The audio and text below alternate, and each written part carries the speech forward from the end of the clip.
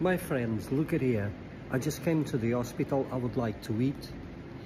But you can't even order anymore. Now you order by a machine. Are you kidding me? You order by a machine and it's not cheap. Very small amounts of food. Oh, look at that. $5.85.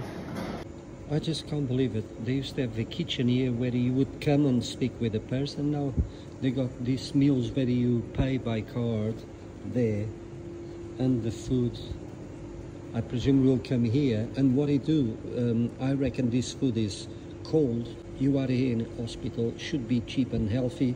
They just do rubbish stuff here. I just can't believe it. Cakes, ice cream, are you kidding me? Chocolate fudge ice cream in the hospital. And you got the microwave where you will eat it.